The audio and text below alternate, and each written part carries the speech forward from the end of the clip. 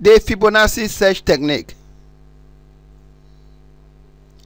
This search technique depends on a numerical sequence called the Fibonacci numbers. The Fibonacci numbers are defined by the following recursion. F0 is equal to F1 equals to 1, and Fk plus 2 is equal to Fk plus 1 plus Fk, for k equal to 0, 1, 2, and so on. The first few terms of this sequence are as follows. F0 is 1, F1 is 1, F2 is obtained from the recursion by putting k equals to 0 here. So that will mean F2 is equal to F1 plus F0. That is 1 plus 1 will give us 2. F3 is F1 plus F2, which is 1 plus 2 equals to 3. F4 is F2 plus F3, and that is 2 plus 3, which is 5. F5 is F3 plus F4, which is 3 plus 5, and that is 8. F6 is F4 plus F5, which is 5 plus 8, and that gives us 13. F7 is F5 plus F6, that is 8 plus 13, which is equal to 21. F8 is F6 plus F7, that is 13 plus 21, and that is 34. F9 is F7 plus F8, which is 21 plus 34, and that is 55. F10 is F8 plus F9, that is 34 plus 55, which is equal to 89, and so on. Given the initial interval of uncertainty I1 equals to the closed interval from A to B, that's given this interval from A to B, from the point A to the point B.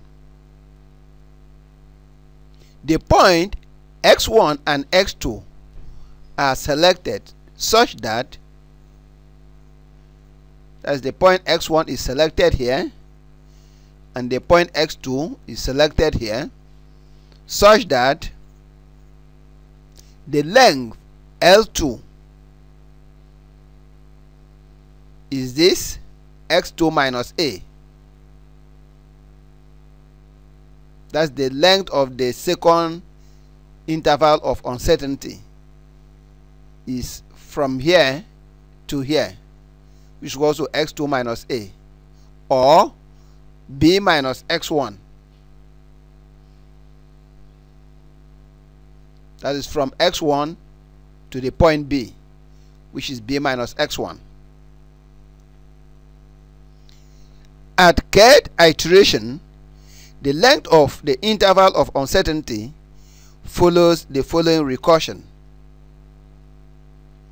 Lk equal to Lk plus 1 plus Lk plus 2, for k equals to 1, 2, 3 to n minus 2, where Ln is less than or equal to epsilon is taken to be the last interval of uncertainty. Starting from Ln and working backwards, we obtain the following. Ln plus 1 is equal to Ln, and in terms of Fibonacci numbers, this is F0 times Ln. We recall F0 is equal to 1. Next is Ln, and you know Ln is equal to Ln, and that is equal to F1 Ln. Recall also that F1 is equal to 1. Next is Ln minus 1. which is equal to ln plus ln plus 1. But ln plus 1 is ln. So ln plus ln will give us 2ln. And recall that f2 is 2. So we can write 2ln as f2ln. Next is ln minus 2, which is equal to ln minus 1 plus ln. But ln minus 1 is 2ln. So 2ln plus ln will give us 3ln, which is equal to f3ln. So if we continue this way, we will get to ln minus k, which is equal to k plus 1 times ln. And that's equal to fk plus 1 times ln. Please observe the pattern. When it is 1 here, what we have here is 2.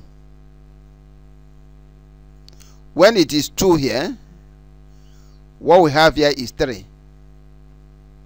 So when it is k here, what we have is k plus 1. So if we let n minus k equal to r, it follows that k is equal to n minus r, so that we can write this as fn minus r plus 1 times ln. And from here we can obtain lr plus 1. That's when r is increased by 1. This will now become fn minus r times ln. Now for r equals to 1, L1 is equal to fn times ln. That's when you put r equals to 1 here. That will give us L1 equals to n minus 1 plus 1 is fn, then times ln. If we divide lr plus 1 by L1, that will give us fn minus r times ln divided by fn times ln, and that will be fn minus r all over fn. So therefore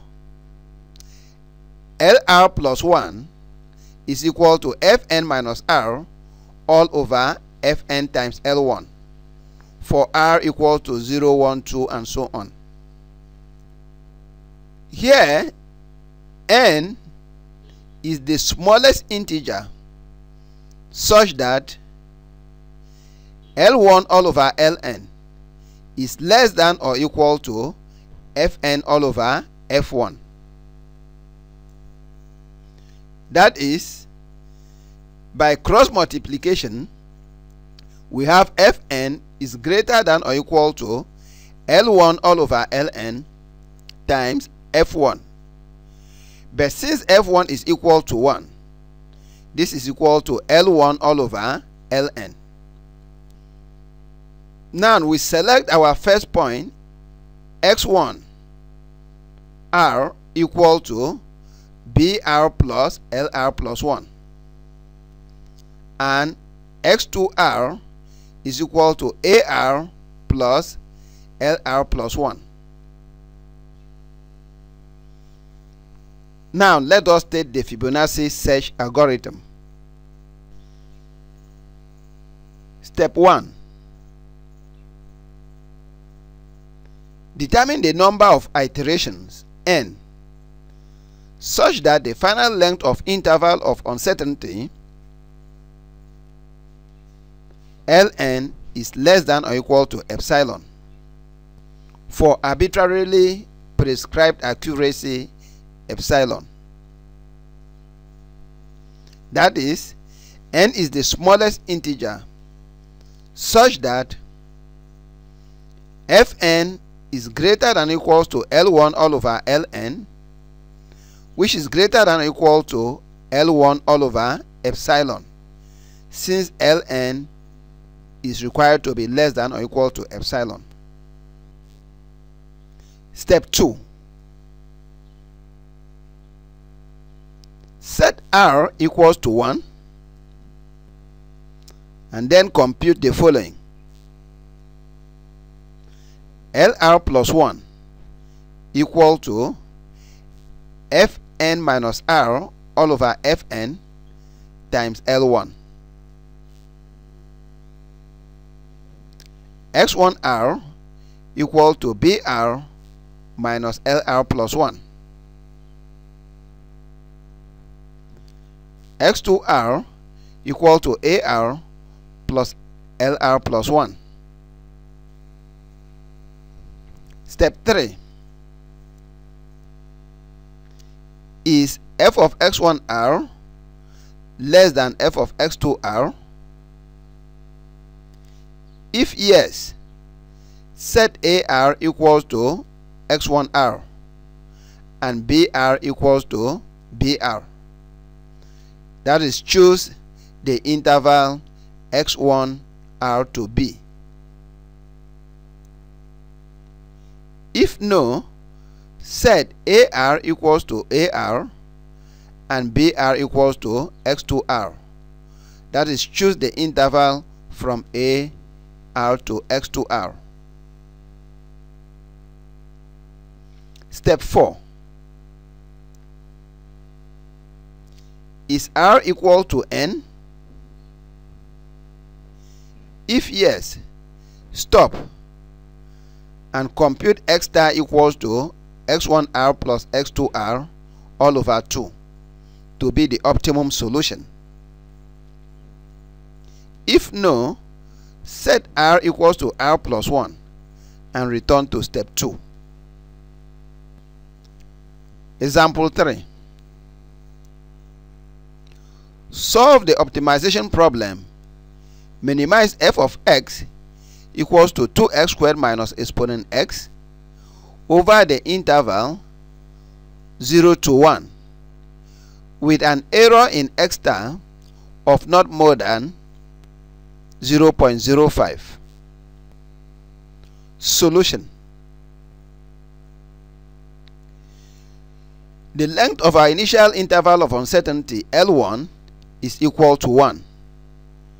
That is, 1 minus 0 will give us 1. And the length of the last interval of uncertainty Ln should be less than or equal to epsilon, which is equal to 0.05.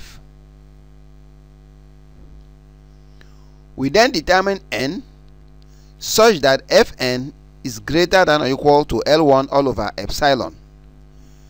That is 1 divided by 0.05, which is equal to 20. So we determine n such that Fn is greater than or equal to 20, and this n is equal to 8. Since F8 is equal to 21, here is it. F0 is 1, F1 is 1, F2 is 2, F3 is 3, F4 is 5, F6 is 8, F7 is 13, F8 is 21. So the smallest integer for which Fn is greater than 20 is 8, because F8 is 21, which is greater than 20. So we now compute x1 of 1. That's x11 is equal to b1 minus L2, which is equal to 1 minus L2 is F7 all over F8 times L1,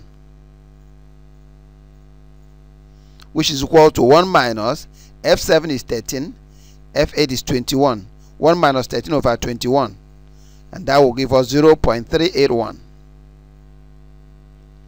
X2 is A1 plus L2, which is 0 plus F7 over F8 times L1, and that is 13 over 21, which is equal to 0.619. We summarize our result in this table. The first column is counting the iterations, R from 0, 1, 2, and so on. Then the next column is the Fibonacci number Fn minus R. This is Fn. This is the length of the interval at the r plus 1 iteration. This is AR, BR, x1, x2, f of x1 and f of x2. So when r is equal to 0, recall that n is 8. So we have 8 minus 0, which is 8. F8 is 21. F8 here is 21. L1, that's the length of the initial interval of uncertainty, is 1. Then A0 is 0, B0 is 1. That is the end point of our initial interval is from 0 to 1. X1 is 0, while x2 is 1. F of x1, when you put x1 equals to 0 into our formula, 2x squared minus exponent x, that will give us 0 minus exponent 0, which is 1. That will give us minus 1. And this is f of x2, that's f of 1, will give us minus 0.718. Now, comparing these two values, minus 1.000 is less than minus 0.718. So we choose the next interval of uncertainty to be from A to x2. Here A is 0, while x2 is 1. So our next interval of uncertainty is still 0 to 1. So when r equals to 1, what we have here will be 8 minus 1, which is 7. So this is F7. Recall F7 is 13. F8 is still 21. Then L2. L2 is 0.619. Here is 0. Here is 1. X1 will give us 0.381, while x2 will give us 0.619. The value of the function at x1 is minus 1.173, and at x2 the value of the function is minus 1.097. Again, this figure is less than this, so our next interval of uncertainty is from A to x2. A is 0 and x2 is 0.619. So we put r equals to 2. We continue this way until we obtain the length of the interval of uncertainty to be less than or equal to 0.05.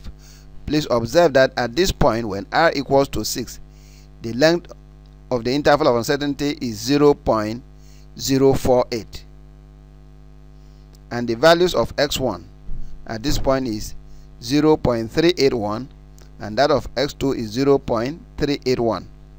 If we continue, if you move to the next point r, the next iteration r, which is equal to 7, you see that the length of the interval of uncertainty is still 0.048, and x1 is 0.333, while x2 is 0.381. So at this point we can stop. Finding the average of these two will give us the optimum solution to the problem. The optimum solution is therefore x star equals to x1n plus x2n all over 2, which is equal to 0.333 plus 0.381 divided by 2, and this will give us 0.357.